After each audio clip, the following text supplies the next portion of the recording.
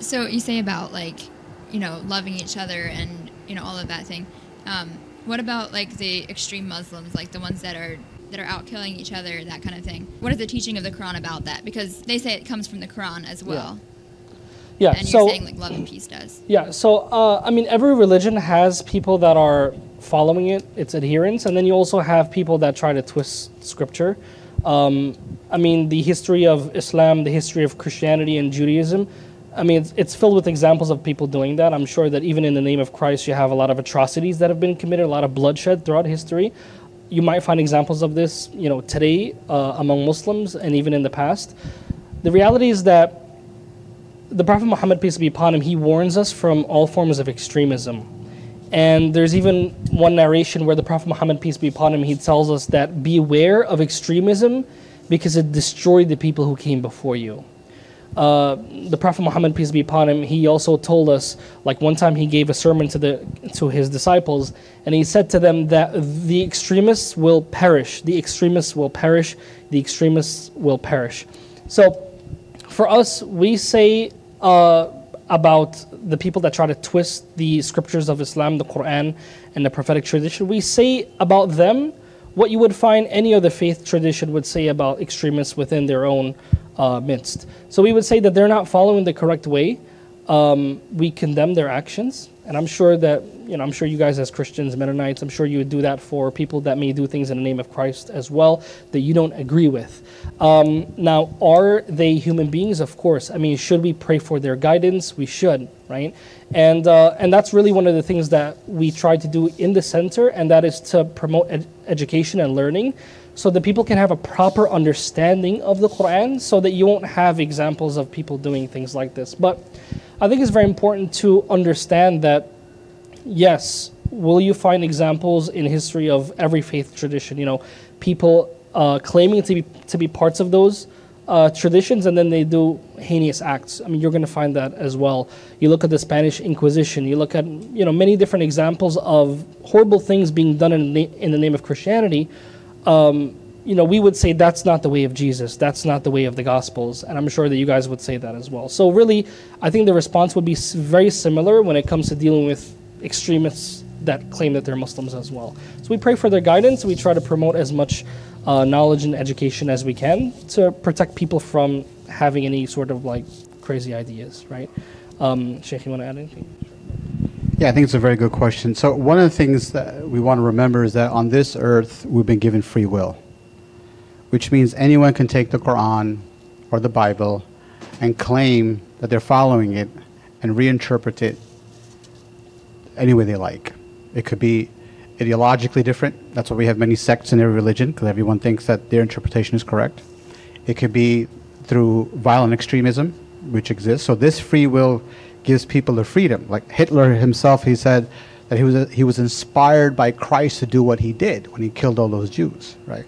No one says that, hey, you're a follower of Christ, right? Because people who are intelligent are going to look at, well, what does the teaching say, and what is this person doing, right? And so the Prophet Muhammad, peace be upon him, told us about these people. This is one of the prophecies, right? He said that these people will come and that their understanding of the Quran will not pass their throats, meaning it won't go to their heart. They'll just say the Quran, but they have no idea of what its true meaning is. And the Prophet Muhammad called them the dogs of the hellfire. And he told us Muslims that if you were to see them, he told us to fight them. So the whole thing about ISIS and Osama bin Laden, we Muslims are commanded to fight them. And if you look at during the war on terror, if you want to call it, right? During this time, who were the people at the front lines fighting them? It were the Muslim countries. I mean, they don't get the media publicity about it, but they were the Muslims. There's no way that the other nations who came to the Middle East were able to do logistical operations without the help of Muslims, right? So you had Muslims on the ground who were fighting these people. And so I think it's sad that we have people like this and throughout history, throughout all religions. But what we need to do is not commit a logical fallacy, which was perpetrated in the media after 9/11, that this is what the Quran teaches, right? and we found so-and-so, and there was a copy of the Quran in his car. Oh my God, so the Quran must be responsible for this, right? I mean, the Unabomber was a Christian. They found a Bible in his shack, right, or his place, whatever, and he had notes on the Bible. He was studying the Bible. Does that mean, you know, we would commit a logical fallacy to say that those kinds of actions are coming directly from the Bible, right? And so we have in the Old Testament verses that talk about war. We have in the Old Testament verses that talk about the prisoners of war and so on and so forth, right? Because Moses was a head of state. And so he had to defend his state, and there were battles, there were wars. The Prophet Muhammad is a prophet like Moses in that he was also a head of state, and he had to defend himself. There isn't a single battle that the Prophet Muhammad did which was offensive. None. And I challenge anyone to bring a battle where the Prophet Muhammad himself went and invaded a peaceful community or a tribe, etc. And so the verses that we're talking about, kill so-and-so and go after so-and-so, was in response to the attacks and the invasion that was happening. So you can't take something from the Quran that says, kill so-and-so, and take it out of context, and they're saying kill all non-Muslims. It doesn't make any sense, right? And so God wants us to use our intellect, right? So in Islam, a Muslim is allowed to marry a Jew or a Christian lady. They can marry a Jew or Christian lady. So if Muslims were to kill all non-Muslims, how can they have Jew or Christian spouses? Doesn't make any sense. How can we have non-Muslims living within the Muslims for centuries?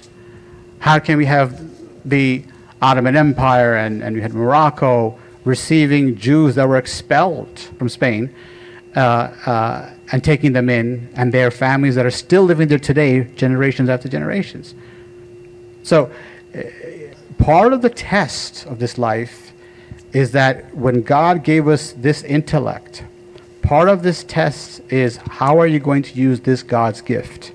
Are you going to commit logical fallacies in finding the truth and let your emotions and stereotypes and biases and the media brainwashing, programming to dominate?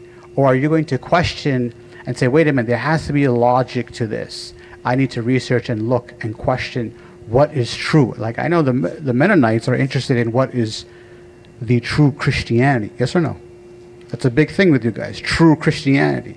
And so, which means that the intellectual analysis must be up there very high. And God wants that for us. For us to find out what is the truth, we can't commit logical fallacies.